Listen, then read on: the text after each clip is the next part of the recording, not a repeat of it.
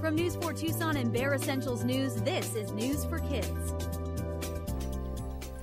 Every fall, people get excited about football. I never understood why until I attended my first football game. Then I became a fan. The U of A was playing USC. I went to the game with my mom, who is a former sports writer. She had to explain the game to me. Things started to make sense as she explained first downs and the rules. It was really exciting when the Wildcats scored a touchdown. Everyone in the stadium stood and cheered. I had fun eating junk food and watching the crowd. In the Zona Zoo, there was a guy dressed in a banana suit. The cheerleaders and band were very fun to watch. The halftime show was amazing.